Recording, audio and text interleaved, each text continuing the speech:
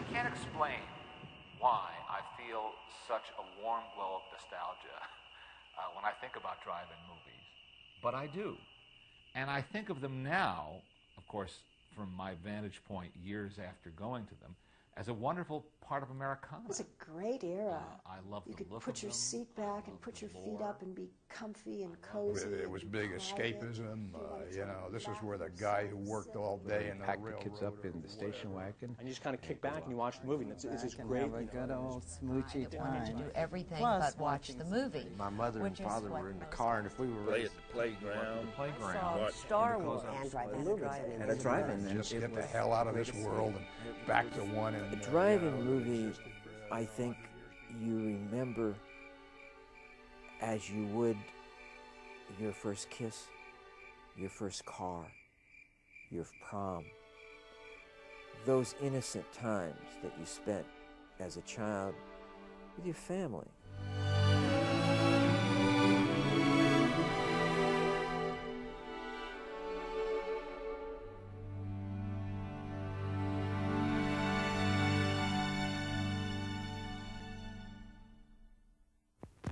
Good evening, folks, and a hearty welcome to our drive-in theater. It was a simpler way of life, and I think that's probably the thing that young people today are missing out on. I don't think they have the fun that we had. I don't think they have the nostalgia or the mystery that we had. No, I've never been to a drive-in. No, I have never been to a drive-in theater. I'm 20 years old and I've never gone. They missed a real good close-up kissing lesson. We used to go all the time, maybe every other weekend. And I remember we saw Con Air. I liked the food a lot. Why don't you try a juicy good hot dog? I've always wanted to order popcorn at the drive-in. It's at the concession stand now. There aren't a lot of people now that have that experience. I couldn't even tell you why the drive-in disappeared or what happened.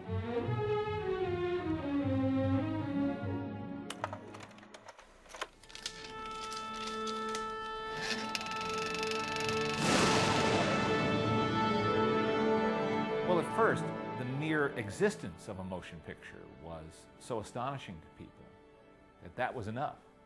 And so the first Lumiere brothers film in France was of a train arriving at a station.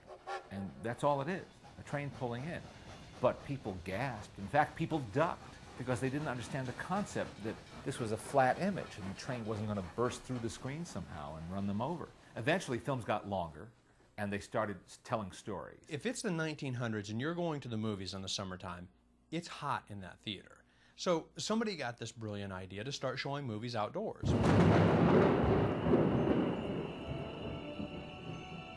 And we'd sit on the ground, we'd take a blanket or whatever to sit on because there was no seats or no chairs.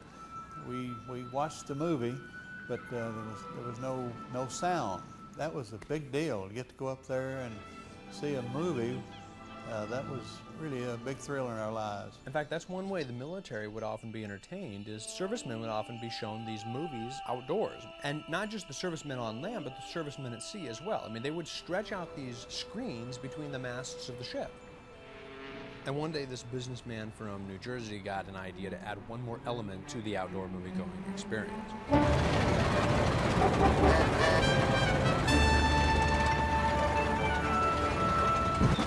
Richard Hollingshead opened the first drive-in movie theater on June 6, 1933 in Camden, New Jersey. Richard Hollingshead was a businessman, and one of the reasons that people say he developed drive-ins is his mother was somewhat overweight, and by doing the drive-in patent, he was able to get his mother to go to the movie because she just simply couldn't fit in a seat in an indoor theater. While people were waiting in line to get gas at a gas station, at that time you did have to wait for a while to get your gas. And so his original idea was just to run movies at some location where they could be seen by cars waiting in line.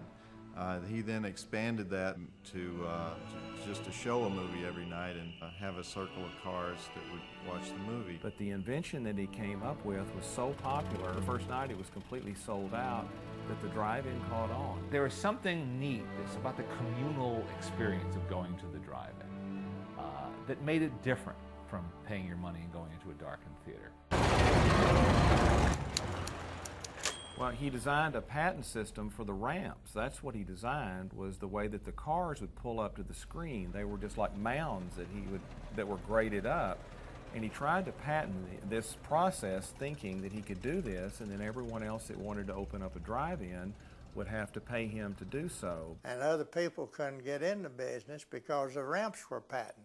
Finally, the courts decreed that they couldn't do this. He sued people all of his life trying to enforce his patent, which ended up by not being able to be enforced, and drive-in owners went on and built drive-ins without paying Hollingshead. Oh, that poor man. And his invention, which he thought would make him a lot of money by just sitting back and letting people live up to his patents, that didn't work. And you had all these people, merchants, all candlestick makers, all sorts got in the drive-in theater business.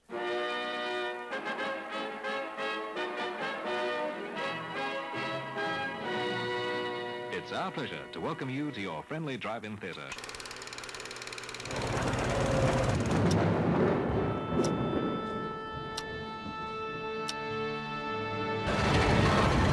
Well, the idea of the drive-in becoming an innocent place like the local barbershop where everyone gathered was kind of an accident, because everybody that built a drive-in was basically in it for the money. Drive-in made a lot of money. It was kind of a white trash get-rich scheme. You would hear somebody talking from the next town that they built this drive-in, and it's actually very, very cheap to build a drive-in. You have to do two things. You have to put up a screen and a projection booth, and you have to grade the lot so that you have the cars pointing upward.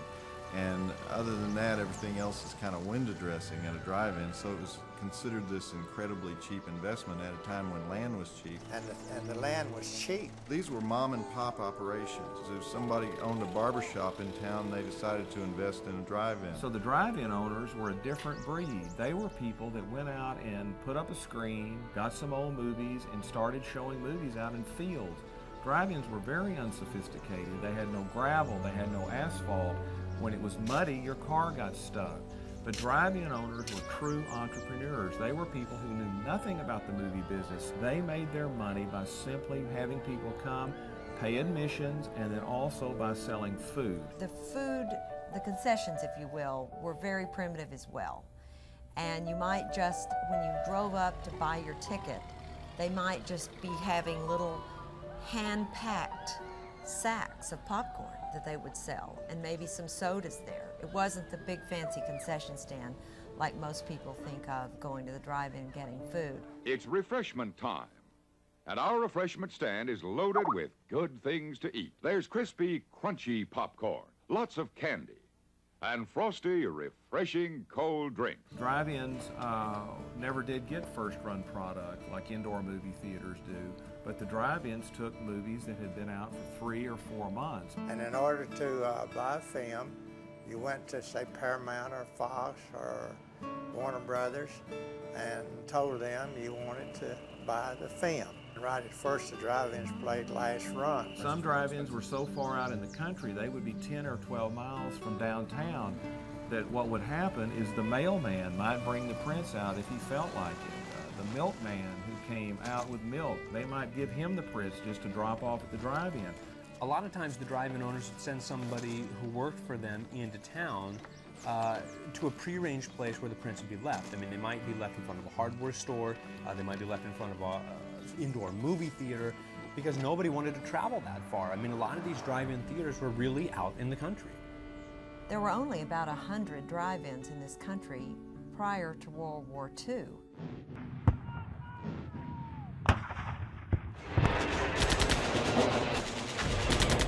Moviegoing reached its peak during World War II. People have always used movies as their escape from reality, and sometimes it's a very necessary escape. There are always wonderful new pictures to see, delightful snacks to nibble, a gay, pleasant evening for all. And because of gas rationing, building material shortages, the government prohibited any non-essential construction. About half of the drive-in movie theaters that were open closed, and if you were lucky to live in a town that had a defense plant, those drive-ins had midnight shows, they had 2 o'clock shows, they had shows where people who got through from their shift at the airplane plant could go to the drive-in. The drive-in theater that was camouflaged in Los Angeles during the war was the Sandval, and it was near one of the major airframe manufacturing plants in a very strategic Defense Department location. So the Sandveld was camouflaged so that it wouldn't look like something to either bomb or go after, and also lead people into thinking that it was an installation that should be taken out. Oh, a word of caution. Don't drive over 10 miles an hour in the theater area for your safety's sake. And Mom or Pop, go with the kids when they leave the car.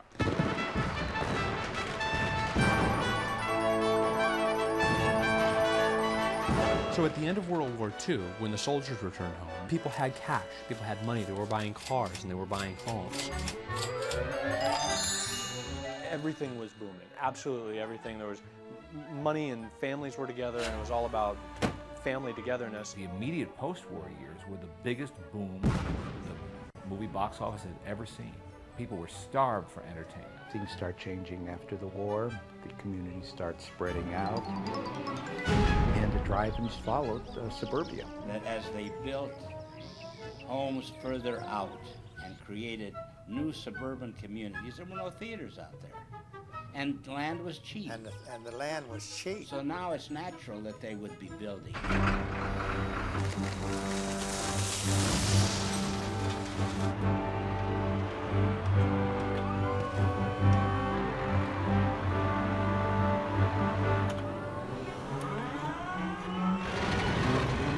Drive-in movie theaters were being built everywhere. 700 drive-ins would open in 1947 or 1948. The owners of drive-ins were smart enough, and they took drive-ins where the people were living, those new communities.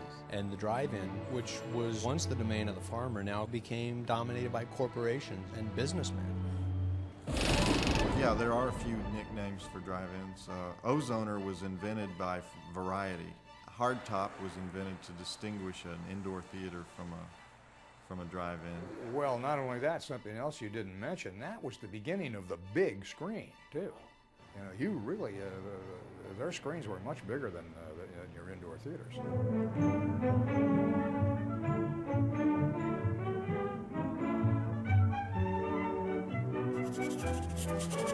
A gentleman named Jack Corrigan was the first licensed architect in Texas. He built over 75 drive-ins. He used the idea of a grain elevator as his basic design. There was Jack Vogel, who was building drive-ins in the Midwest, and then there was S. Charles Lee, who actually got his beginning building indoor theaters. These are three men that are particularly known for their drive-in design and construction. These were designed by Dick V. Mitchell. He owned a company called Texas Sign Company in Fort Worth. He went on and did neon creations for all types of things. When they were originally built in the late 40s and early 50s, there was no prettier sign in America than that on a drive-in movie theater. And the thing that made them so dramatic is they had murals painted on the screen side facing the road, then those were accented in neon. And so when they were lit at night, they would make people who were out for a drive see the drive-in and make the driver feel like he was part of the show already, so he would want to come to the drive-in. A number of drive-in theater owners actually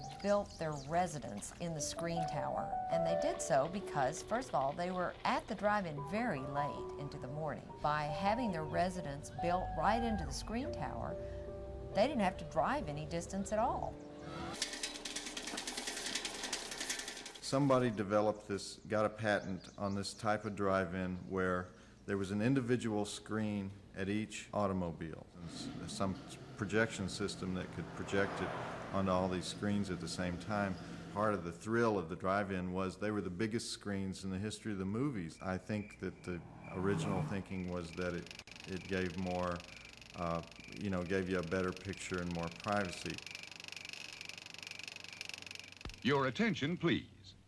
If you're leaving the theater, please hang your speaker on the speaker stand before starting your car. Don't take chances on accidents which may damage your car. And the sound was always a problem at the drive-in, but it was especially a problem in the early days. They had big speakers up by the screen. The sound was just basically blown out over the cars. Just throw the sound out into the air. As you can well imagine, the people in the front rows, they would get the sound first. The alarm and then left the room. And if you were on the back row, The sound always arrived late at the car. so often the sound didn't match the lips. I was on the other side of the screen. The other problem with that sound system was it created quite a bit of noise pollution. These caused noise complaints. People all over the neighborhood could hear the drive-in. They had to have ordinances that would quiet down these drive-ins. Drive-in owners tried all sorts of ways to perfect the projection of sound. They had drive-in speakers built into the ground where the sound was supposed to come up through the floorboard, which was a totally dumb thing. I don't know how the sound was going to get through the floorboard of a car, but somebody thought that this would happen. Even before the war, there were the little speakers that we all know of that we hung on our windows. RCA had the technology, but when the war came, they stopped manufacturing them because it was not an essential item that the government felt that people needed. But after World War II, the individual speaker really became an essential part of every drive-in in America. Remove the speaker from the stand and place it in your car. Secondly, adjust the volume control to suit your requirements. Right for loud, left for soft. They were located near train tracks. If a train went by, made a lot of noise, or if it blew its whistle, sometimes the drive-in owners would try and raise their sound.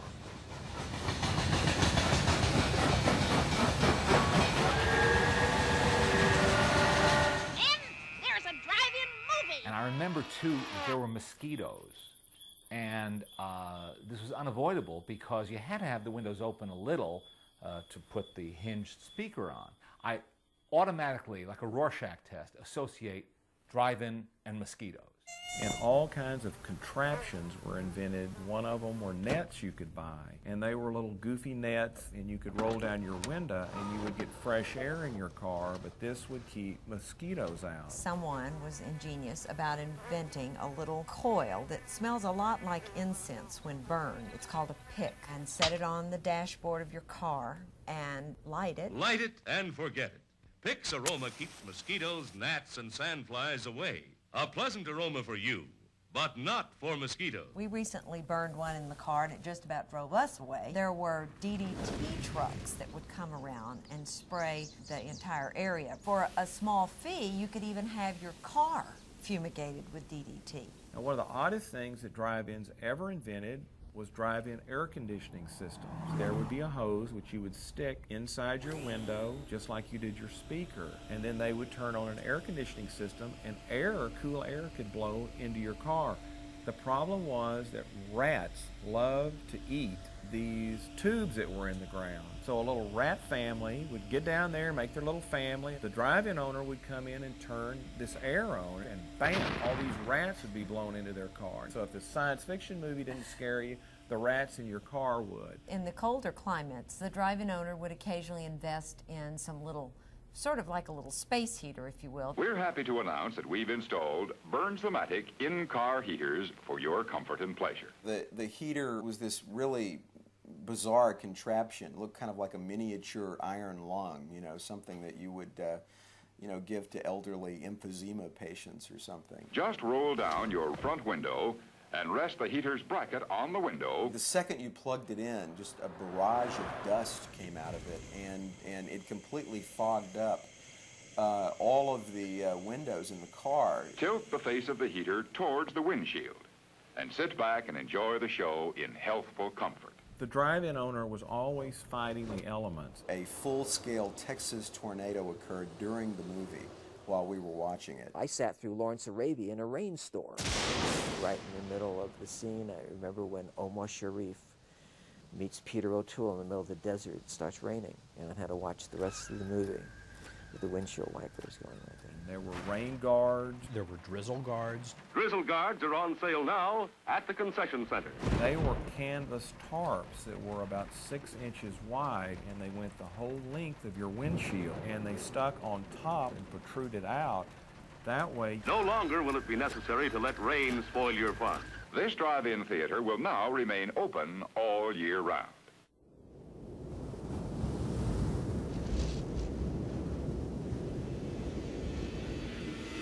There have always been cold places where drive-ins are very popular. If I remember correctly, it was below zero that night.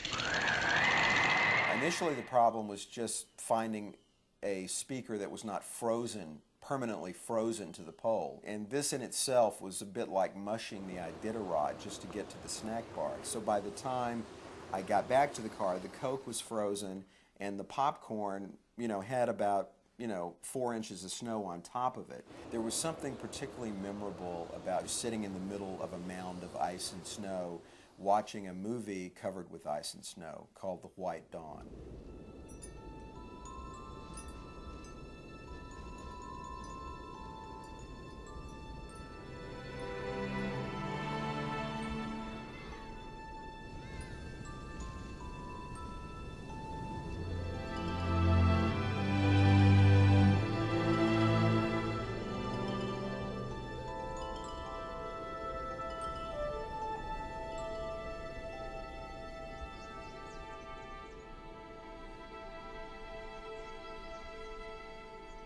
They would repaint the screens, and they would we'd have to do the parking lot sometime after we do paving and upgrade the concessions. Memorial Day, 4th of July, and Labor Day were that was the drive-in season. Memorial Day opened the season. In a drive-in, you're driving in. It's action.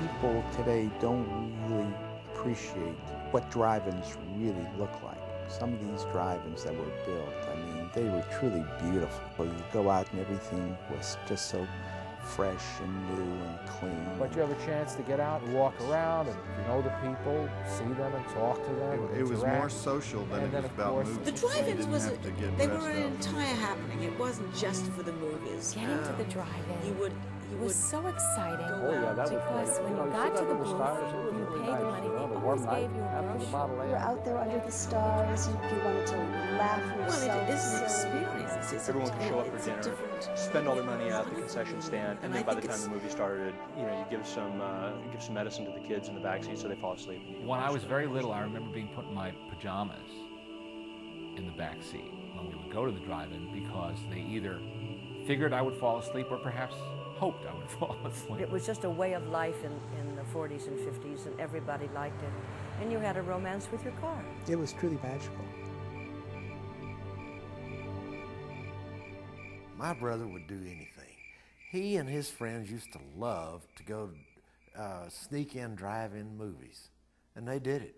And they'd never get caught. Why wouldn't do that? I had a couple of friends that we couldn't get the trunk open, couldn't pop the trunk open. If they sneaked into movies, they had a little bit more money to buy a Coke with. So we tried to talk them into just letting my date and I watch the movie, but they weren't going for that. They did have all kind of promotional things. Gimmicks. They weren't open in the daytime. They had to get the nighttime people. There, they had to bring people in, so they were always figuring some gimmick, like... We buried bodies. In fact, we even had a contest, would you dare being buried alive? We had a guy who volunteered, and we actually buried him alive. We buried him in front of the screen on the playground. They would make certain that the local Baptist minister was aware that they were going to do that, hoping that he would become furious about it, and hoping that he would talk about it in the pulpit. This is the gimmick that we're going to use with Horror of the Blood Monsters. Free to lucky winners, one frozen stiff corpse. And the lucky winner got a frozen chicken. We had the first landing inside the drive-in in a helicopter by Santa Claus. A man by the name of Claude Ezel would import monkeys from Africa, and he would build these things called monkey jungles. Monkey villages? The monkeys. There were monkey villages? Because I know they had monkeys. Really? What's a monkey village? Literally, he would import live monkeys, build these little sort of African hut-looking affairs, and put them out at the drive-in. They kept them for a good while, and it was an added attraction.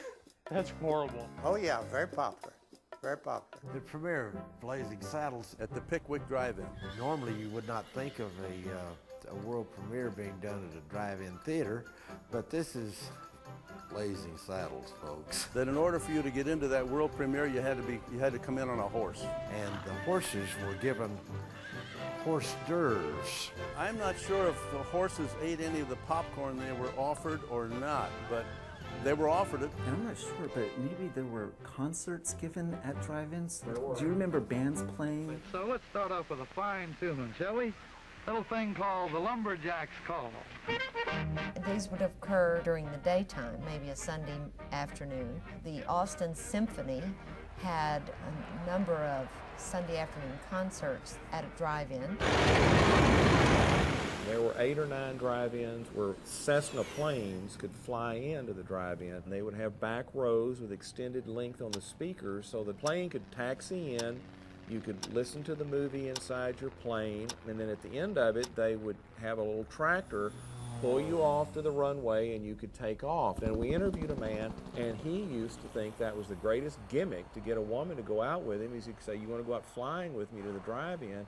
And he was one of the greatest daters in New Jersey because who else could offer flying to a drive-in?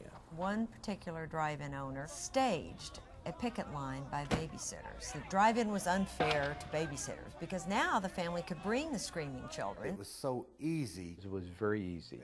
It was easier to go to a drive-in in those days than try to stand in line to go to a movie. Drive-ins did your laundry for you. There were some drive-ins that even ran ads that said they had private telephone systems for the businessman. You didn't have to worry about putting your shoes on if you didn't want to. All these served to lure in the drive-in's primary audience, which was Junior. He's always hungry.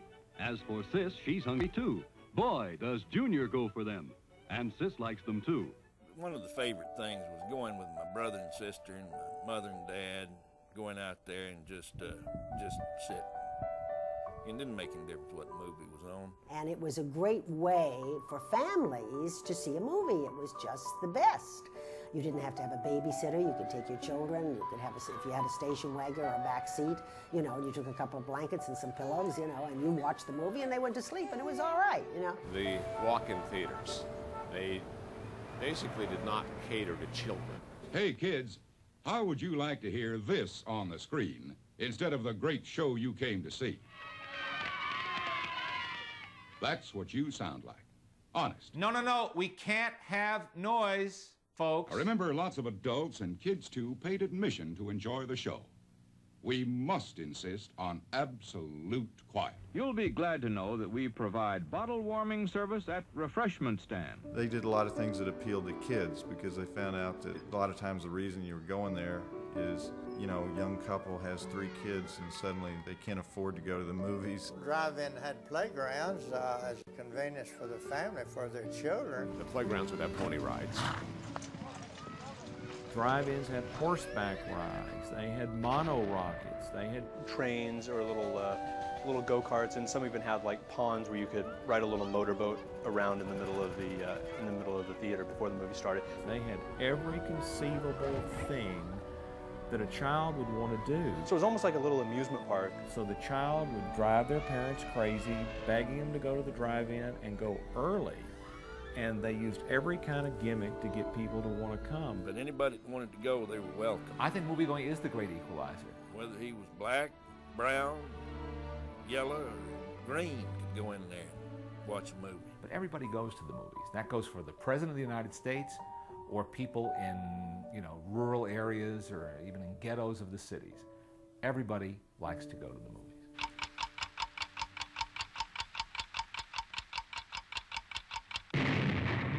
It's intermission time. It's intermission time, folks. And that means it's time for a tasty snack. See you over at the refreshment counter.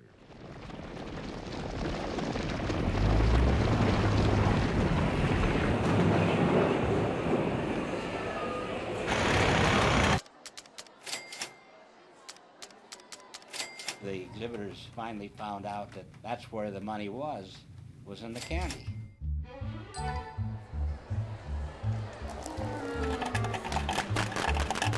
Popcorn could be sold for 15 cents, which would really cost the drive-in owner maybe a penny and a half or 2 cents.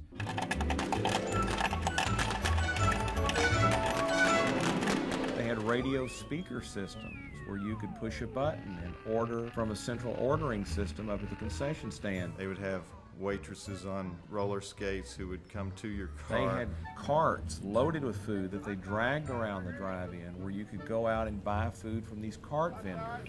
Well, drive-ins had cafeteria-style food service. They had 4 lines. The food was prepackaged. They got very organized at doing this because they only had a brief amount of time. They had to get the food served, and they had to do it as fast as they could. There are 3 minutes remaining before the show starts. We had everything in the snack bar. Cigarettes?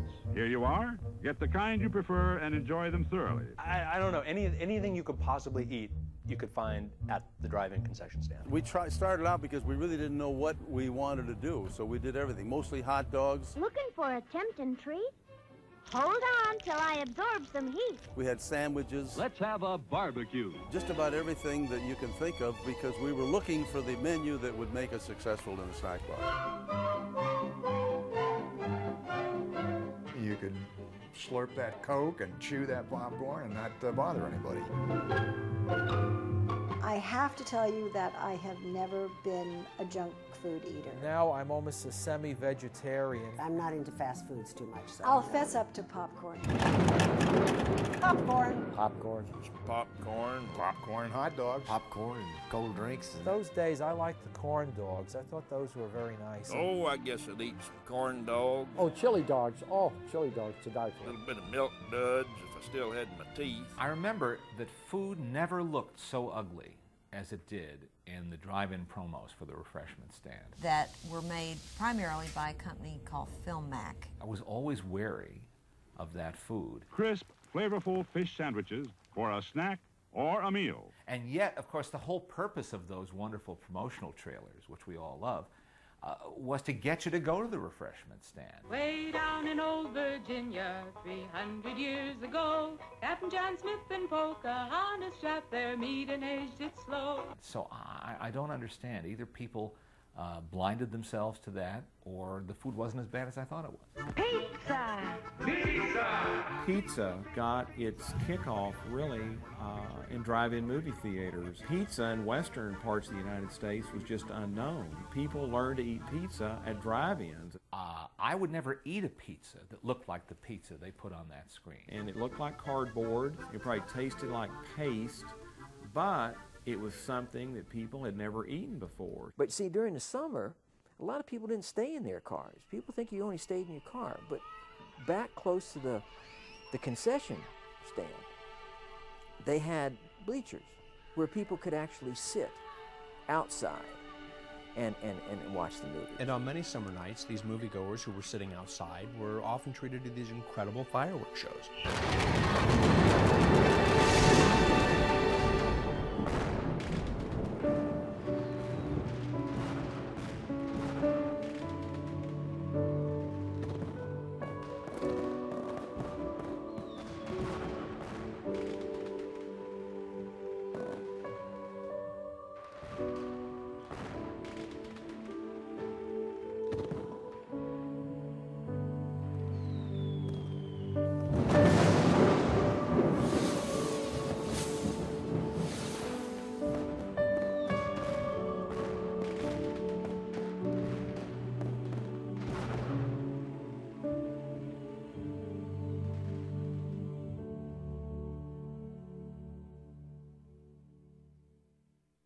Then came television.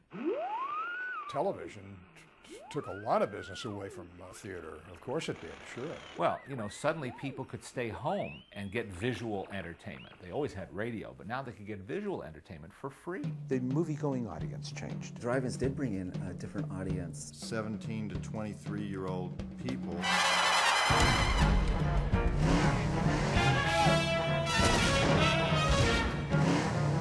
They had to get out of the house, and their parents had to get them out of the house to keep their sanity. And the teenagers were left to take control of the drive-in.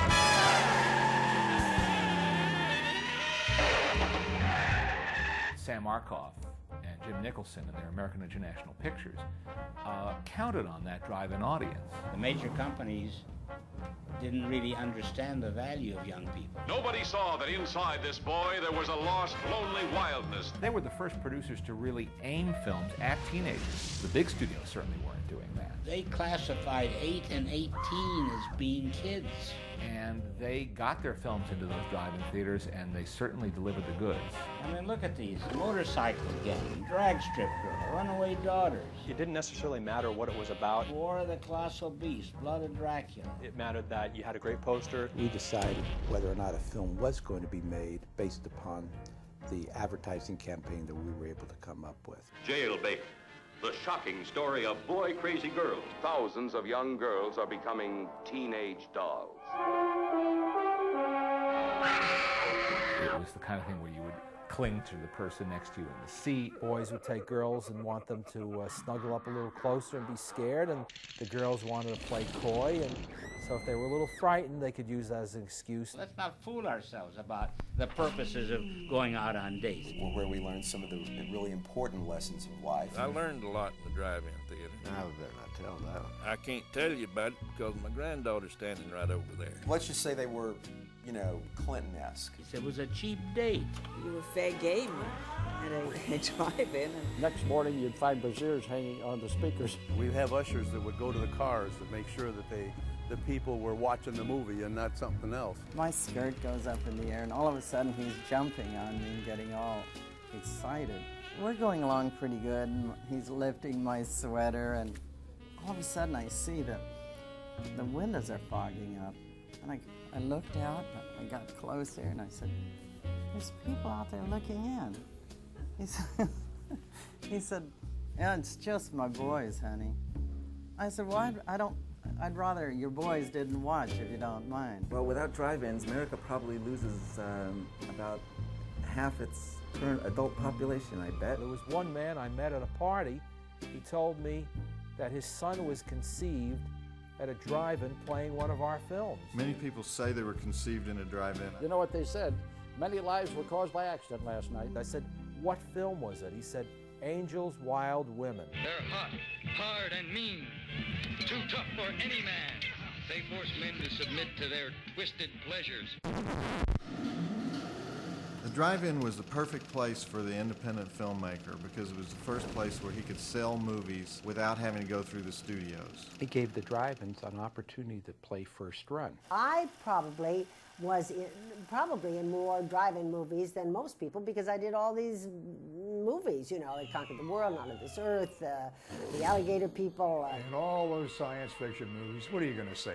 One was bad, one was good. They were all pictures that were made, you know, on a low budget and a lot of fun and did well, and people loved them. You couldn't believe today that as many people went to see them as did go to see them, but you had, you know, stuff like The Astounding She-Monster.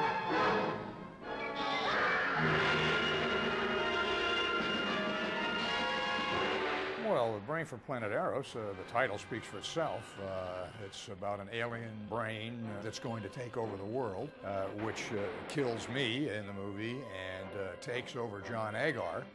It certainly wasn't Gone with the Wind, but none of those pictures were expected to be that. In the secondary markets, those films would outgrow Gone with the Wind. The jungle becomes the graveyard of man and beast as the mighty herd stampede in panic before the paralyzing fear of these monsters from the green hell.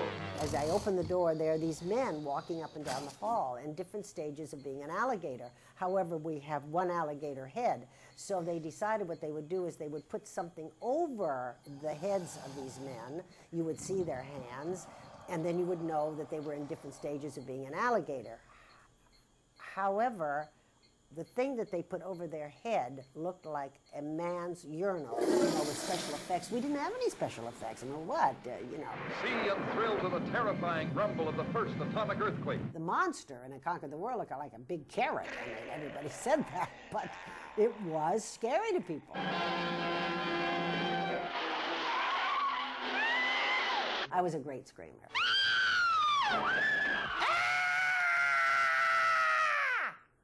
That's pretty good. Another kind of drive-in movie was the beach movie. The beach movies were made primarily for the teen market. They took over the drive-in starting in the early 60s. There were several of the beach movies made. You didn't have to watch the whole movie. You could miss 5 minutes of it. Annette would come back. She was so popular, and people forget how popular she was. She was a major star. and her best girlfriend, Shelley Fabrez, who was on the Donna Reed show. The two of them couldn't go anywhere without being mobs, so they'd get in Annette's Thunderbird, and they would go to the drive-in and spend a lot of time at the drive-in. They enjoyed that a lot. If Annette was probably considered the queen of the drive-in, I would bet Deborah Wally is probably the princess of the drive-in. She was in lots of those great, lighthearted, fun, frolicking beach movies, and I think she really captured that whole spirit of the drive-in. By the late 60s and early 70s, the movies that you saw at the drive-in really became, they were a bit tough. Films became racier. The Naughty Stewardesses are what you think they are, and more. You're right, I am a rotten bastard, I admit it. Meet America's wildest gunslingers, Blazing Stewardesses. I saw Blazing Stewardesses. The meaning of exploitation is to exploit a theme. The shocking scenes you're about to see are not suggested for the weak or immature. Any theme that you play up in a gimmick sense, fright, sex. The 3 B's, blood, breasts, and beasts. It's an unbelievably terrifying experience. When I filmed The Beast of Blood, it was called The Horrors of Blood Island. And I was selected or cast by John Ashley, the late John Ashley. But you must see all this for yourself, if you're brave enough. We worked in some grueling conditions. And, you know, in those days, you did all your own stunts. You did everything. I could have lost my life a couple of times. You fell off horses, you rode horses, you did snakes. There was a pit viper snake right above my head. But it was exciting and wonderful. The significance of what we now think of as drive-in movies is that they had no significance. Probably the cheesier the movie, the better the drive-in experience will be. The hands-down winner was Night of the Living Dead. Maybe you even want one of them old Lana Turner weepers. For many people, the original zombie movie, certainly the best movie ever made in Pittsburgh. Or you want something scary. With this machine, images are impressed directly on your brain as you see the picture. We know Psychorama is controversial. It's been banned on TV for being too powerful. Stay in your car, don't panic, don't be alarmed. But we guarantee it won't hurt you.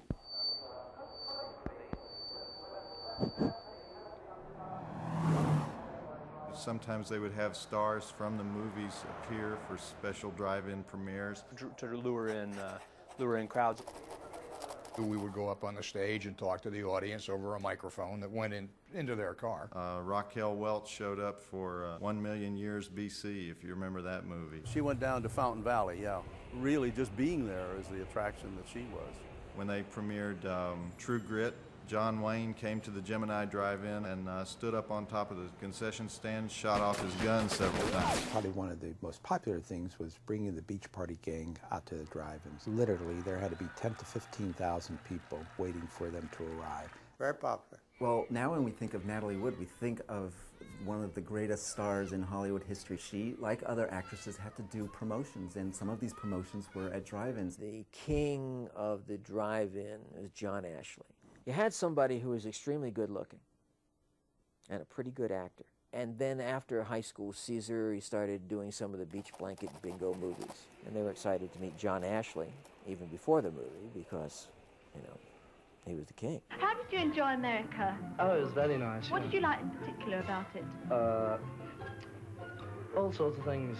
Like what? I like the entertainment, the radio, TV, and the drive-in movies and all that, you know. Most people don't realize there were quite a number of drive-ins in other countries. For the information of those who are attending a drive-in theater for the first time, the following hints will make you feel at home and add to your enjoyment. Australia was a big drive-in community. We used to have a lot of the people from Australia come up to the United States to check out what was going on here. Our ultra-modern snack bar is now open and ready to serve you. How about fresh fillets of fish with chips and salad, tender steak, banana fritters with rich, full cream. France had a drive-in, Rome had a drive-in. They're going to the movies in Rome, indoors and outdoors. A twist of a knob by the patron brings an English or Italian soundtrack. So the whole idea of the family drive-in theater didn't work in Germany. There was a law in Germany, and it still is, children have to be in their house by, say, 10:30 or 11 o'clock. I know they tried in Japan, but they just could not get enough land. If you think about it, what are you going to use a drive-in for on Sunday morning? Well, the drive-in was a great place, a very relaxed place for a church service. America had about 80 drive-in churches. Take your family to church each week. Use your freedom to worship as you please. On Easter, they'd have sunrise Easter service for churches. And a gentleman named Robert Schuller, who's probably the most successful preacher on television today. He could not find a place that he found suitable to start his church, so he rented the Orange Drive-In. And when Norman Vincent Peale agreed to come for a guest appearance at that drive-in, he had 4,000 people show up. Often the music would be very, what we call hip. People would honk their horns in displeasure because they really wanted traditional music at church, even though they might be sitting there in their shorts or their bathing suit because they were going to go to the lake after they went to the church service. You know, fellas, I spent half of my life flashing across that big silver screen there. There's one just like it. Well, you're holding up a lot better than some of those screens are, Chilton. Yeah, I know television has dimmed a lot of them around the country, but like the fella says, it's the change in time. So in the 1970s, some of the drive-ins started to fail, not so much because of their attendance, they were just wearing out. The underground speaker systems, the wiring wore out. Don't let this happen to your car. Be sure to remove the speaker before you leave. It was very expensive to redo this. That's why a lot of drive-in owners went to AM and FM sound. They portray it as a better sound system, but in reality it was easier and cheaper to have the sound come over the radio because you didn't have to dig up all of the speakers and replace all of the wiring. One of the things that saved many drive-ins is that they became multiplex drive-ins. In the first instance, they would make 3 drive-ins out of one, which is just a matter of cutting off certain areas. In the middle 60s, we said, what could we do with the drive-in theaters during the daytime? And we said, well, what about flea markets? And somebody said, well, we don't like the name of flea market, so we're going to call it a swap meet. Swap meets have kept certain drive-ins going. If it wasn't for the swap meets, I'm sure the drive-ins would be closed earlier. When the indoors wanted to try to do something to keep the drive-ins from being successful, they put an initiative on the ballot to to start daylight saving time. Daylight savings time was terrible for drive-ins. The drive-ins would have to start at least an hour later. It got dark so late that the evening was half over or over by the time you could start the movie. I know that there were some owners of walk-ins that felt that that would really help them if they could knock the drive-ins out of the box. Owners were trying to come up with new ways to lure people in, and somebody hit on this idea of showing porn at the drive-in. Am I the 7th or the 8th today? You are the 69th. Your life is nothing to be proud of. You bastard. Get him. People could see these movies driving down the street. Life to me is just one big orgasm. I don't know how many accidents have happened of people watching a screen driving down the road when you'd see just a giant pair of breasts or a nude woman on the screen. It would just be something that you were going to look at. Towns that were upset because these theaters are sitting in the middle of normally residential neighborhoods. And I'm standing here in the parking lot of the Mountain View Apartments, 1 block away, and I have a clear view over that present fence. If you imagine having a porno playing on probably a 50 by 80 foot screen in your backyard, it'd probably be kind of awkward. And to do away with that problem, drive-in owners built screens next to their drive-ins. They planted cedar trees that would grow up 60 feet tall. The new fence must be erected to a height at least as high as the present fences.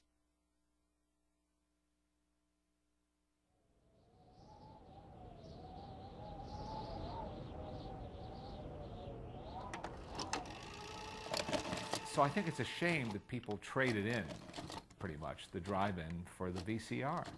And that's largely what happened. Drive-ins offer something totally different than what kids today are seeking. Developers love drive-ins. There's all this land that they don't have to do anything to, that they can buy at one fell swoop. Tear down the drive-in. Because the value of the property is exceeding the gross that they can get out of the theater itself. A great many of them, as I said, have been turned into shopping centers.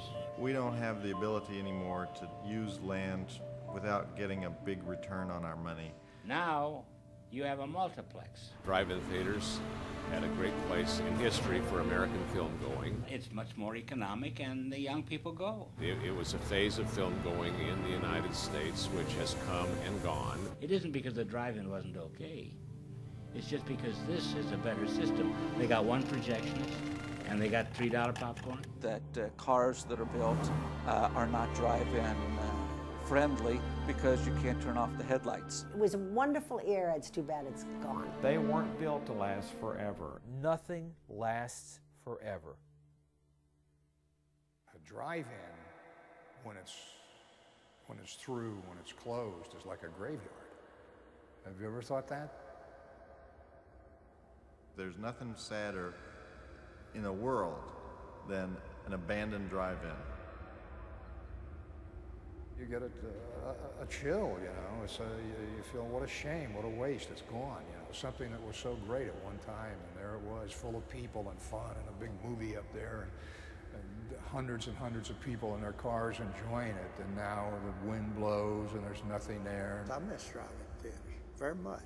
I miss the drive-ins because as soon as you say drive-in, it brings back memories. You remember, just like some people remember what they were doing the day Kennedy was killed.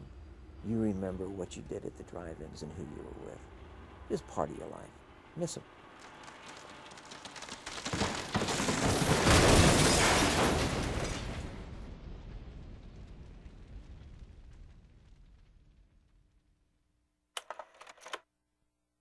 Every year, every 2 years, there's like articles in the paper saying, the drive-in is dead, the drive-in is gone, there's no more drive-in.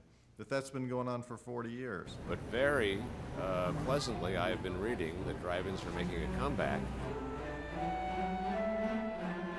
Drive-ins are beginning to have somewhat of a comeback. In smaller cities. And in a lot of these small towns where a huge theater or a megaplex or something hasn't come into town, the drive-in's still this really important social center, if you will, for families again. The drive-in's low ebb was in the early 90s, but today more than 40 drive-ins have either been reopened or built from scratch. Where I'm from in Nebraska, I know there was a guy who built a drive-in just a couple years ago. I would like to see some daring entrepreneurs figure out a way to bring back the drive-in. If anybody out there is rich enough to throw away a whole bunch of money, open a chain of drive-ins, I'll guarantee you build it and they will come. If there's one person left that likes to go to outdoor movies, that person will do something to keep drive-ins alive today. It's something that was, as you said, part of Americana. I could get with one of these Elvis Presley lookalikes and do it all over again. Although I think there always will be a few